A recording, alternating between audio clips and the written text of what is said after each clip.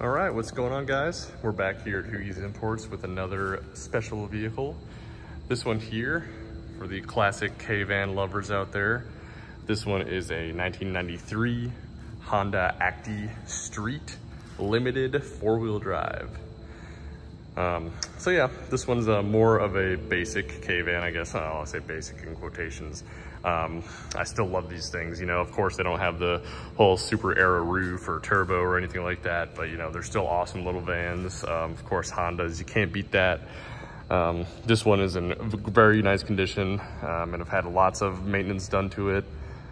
And I mean, just look at that. I love the little, the chrome accents, the California mirrors, little step on this side. And then of course we got the little chrome accent on the back as well. So yeah, and of course, this one is in a nice, beautiful blue color, which, you know, I don't see many of these blue ones come up too often. And the exterior is in great condition. And again, I apologize that I'm in the parking deck again. I'm unable to find the time to take these videos during the day. 2 children and, you know, a full-time job, all that. Okay, I don't need to tell you guys all that, but yeah, again, with that, you know, we're back in the parking garage, so I apologize. We're not gonna have the best lighting for this video, but trust me when I say this thing is in really nice condition. The paint is really nice overall. You can see when it's in the sun, there are some, like, you know, scuffs and some swirls and, you know, 30-year-old paint problems, you know. But overall, it's really, really nice and clean. There are a few little dings and dents around the van, of course, you know, to be expected for a van this old. This little one right there, little ding right here. Come around. You know, like I said, there's really not many things to make note of. Little ding on the door right there. And then this is probably the worst one right here. Pretty big ding there with some touch-up paint. Not the greatest touch-up paint job, but you know, it is what it is. But yeah, this thing is very rust-free, really nice condition. Interior was a little bit dirty when I got it, but you know, I've cleaned it up nicely.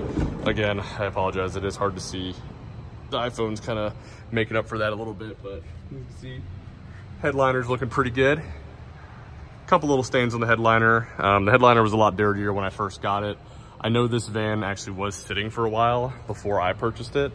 So that's kind of another reason why I had a lot of the maintenance work done to it, because I know it was, there was a very little kilometers put on this thing in like the past 10 years.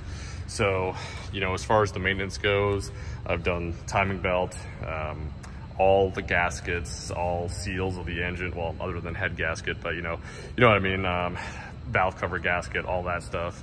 Every seal you can think of, all the fluids, the oil, the coolant, all that has been changed out. So this thing has been great for me. You know, I've had absolutely no hiccups with it at all. It's got 153,000 kilometers on it, which, you know, is right around 95,000 miles or so, which is a little bit higher for these Japanese car standards, and Cape car standards, I guess. But you know, 95,000 miles is nothing for us Americans over here. But with that, and with all the maintenance that I had done to it, it runs and drives absolutely perfectly. Shifts great. The shifting feels great. The clutch feels awesome. One thing I will make note of, it will need new tires soon. The tires are dated 2006, so I guess that'll give you some kind of indication of how much it was driven in the past 10 years. We are missing the Honda logo back here. I'm sure that could be easily sourced off of eBay. Honestly, I haven't looked, but you know, little things like that don't bother me too much, but it might be up to the new owner to find a little Honda logo on there. But like I said, absolutely no rust in this thing. I don't know if you can really see that. Let me get out of the way. The carpet's a little worn. As you can see, there's a little scuff. You can see my shadow there and there. So I think it was actually used as a bit of a cargo van at one point in its life. But the inside, it really isn't, you know, too dented or scuffed up on the metal or anything like that. So I cleaned up the carpet a little bit, made it look a little bit nicer. So overall, it's pretty clean back here, you know. And I am missing one headrest. It's kind of weird. I don't know if you guys are following the channel, you might have seen the Bravo that we have in as well at the moment, the 1990 Mitsubishi Bravo. We're also missing a headrest in the back, which I don't know why. It's kind of random, but a weird little thing. But let's take a look at the back here. as you can see right here, you know, take a look at this side. Seats are nice and clean.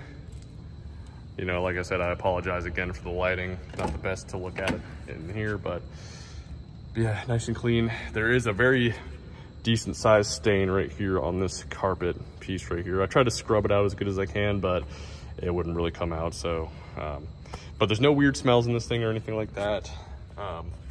Cool thing as well, it's got the original radio, which is fairly rare for these things. Does have factory fitted AC. The AC unfortunately does not blow very cold. And this little, this sun visor, that's as high as it stays up. So that might have to be replaced in the future. And we got a little stain here. I'm sure that could be picked away. I picked away some of it. It's like just like some hard substance. I'm not really sure what that is. But again, it's a 31-year-old van, so you know you're bound to have some stuff like this. So yeah, that's about all there is to it, you know. Like I said, these vans are a little bit more basic, but being the Honda Acti, they're a bit more popular. So as compared to something like the Mitsubishi Bravo, it's a bit easier to find parts for. So that's one less thing to worry about. The Mitsubishi Bravo itself is still easy to find parts for. You can find things, you know, Megazip, Yahoo Auctions, all that. They have pretty much any part you could think of. But these Honda Actis, they are a bit more common here in the US, and you know, they were much more mass produced than a lot of the other K vans, so they are a lot easier to find parts for these things. But yeah, overall it's a really nice van. It's in great condition with a lot of maintenance done to it.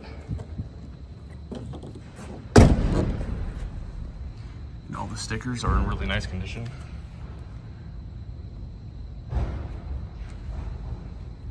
As you can see, I'm just gonna go down this sticker, show you that this thing definitely was well taken care of. It was definitely stored inside, I would imagine. Come across here. Yeah. I don't know if I've ever had a van like this where all the stickers are still perfectly intact, so that is definitely impressive. But gotta love the 90s decals, and I love the factory hubcaps. All the factory hubcaps, they do have some scuffs on them, but to be expected, I guess. I mean, seems like a lot of these little K-van drivers like to curb the wheels. But yeah, I guess we'll just do one quick last walk around of the van, just show you guys so you can get a good look. I apologize for the amount of pollen that's all over this thing. Did not have a chance to rinse it off before this video, but you can still get a good idea of the condition of the paint on this thing. Very nice condition for 31 years old.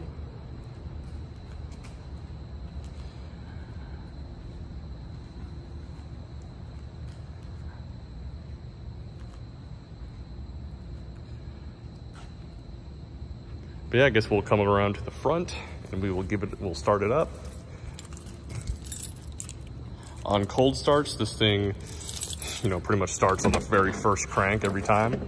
It is carbureted. So this one's warmed up a little bit, so sometimes you have to give it just a tiny bit of gas on the warm starts.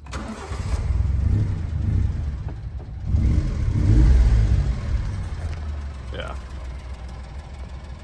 And then as you can see, idles absolutely perfectly. Turn the lights on for you guys.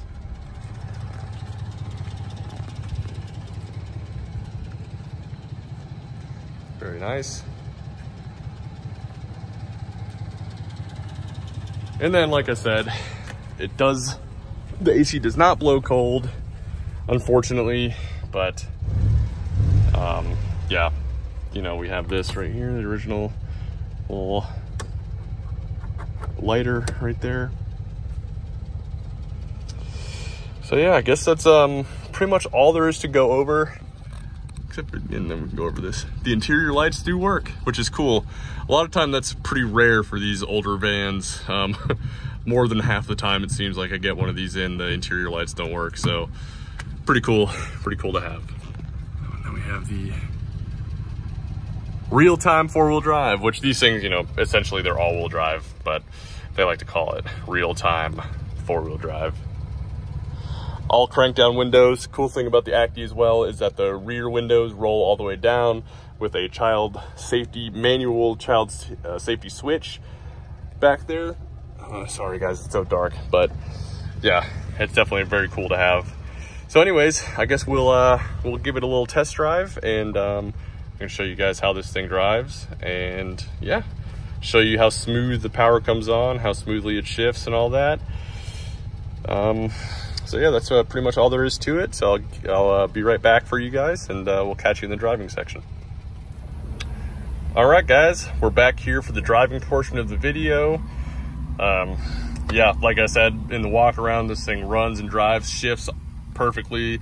The brakes feel amazing. You know, it does, well, I would imagine, I don't know exactly what a brand new Honda Acti Street from 1993 feels like, but I would imagine it feels pretty similar to this. I've had a lot of maintenance done, like I said, belts, serpentine belts, timing belt, blah, blah, blah, all that. I have the receipt to show you guys if, you know, you're curious about the specifics. A couple other things that I also changed, that all was done in Honda Japan. I won this van at auction, auction grade 3.5, and then I had it sent straight to Honda to do a bunch of maintenance to it, and that's what was all included in that one. And then when I got the van here back to the States, Honda Japan, they don't drive the vehicles, so when I got it back to the States, there was a lot of play in the steering, so I had to, excuse me, guy in the street, all right. But yeah, there was a lot of play in the steering, so I had to figure that out. So I changed out the steering rack on it, and the steering rack was not the culprit, because I went and drove it, and there was still a lot of play, and it ended up being the center steering link bushing. The bushing on the center steering link was completely gone, just about. So you know, I changed that out. Yeah, so new steering rack and center link as well, so you'll be good on those for a while. And yeah, but now it drives straight as an arrow, no play in it or anything like that. So yeah, we'll give it a little gas here, and you hear that, I believe it's the E07A engine in this thing. Has a great little sound to it. I don't know if you guys have heard the Honda Beat. Of course, the Honda Beat with the independent throttle bodies sounds a little bit better than this, but I mean, this thing still has a very similar sound to that. So these little vans do sound great. I love the sound of them. A little 3-banger in the back. So yeah, this one's powered by a 3-cylinder as well. It's right around 40 horsepower or so. Yeah, of course, this one's 4-wheel drive, 5-speed. Original radio, original everything, runs and drives great, lots of maintenance done to it. I know I've said that a million times. Could probably use new tires, 2006 tire date codes. I haven't seen too many like sidewall cracks or anything like that in them, but you know, they are 2006. I've driven them on the highway and they've been fine, but just something to keep in mind for the new buyer. But yeah, like I said, you know, drive straight, and not the fastest thing in the world, but enough power to get up and keep up with traffic. I will say, for these little K-vans, a lot of people do ask if you can drive them on the highway. You can drive them on the highway. They'll keep up with very lower end highway speeds. I would say they're probably most comfortable on the highway, right around 60 miles an hour. You can maybe push it 65 or so, but you kind of get blown around by the wind, and you know, the engine's going to be screaming at that, because you know, they're geared for smaller Japanese streets. So you know, it's to the personal preference of the driver, but I prefer to keep them on 45, 55 mile an hour beat roads. That's where they're most at home. But yeah, you can see we're cruising along. We're in 5th gear now, and you can kind of see where the RPM gauge is at. The gearing on these is pretty low, but you know, that's just how they were made. And these little engines are made to rev, so you know, they'll sit at that all day. But I've definitely done longer highway trips in these vans before. Stay all the way to the right.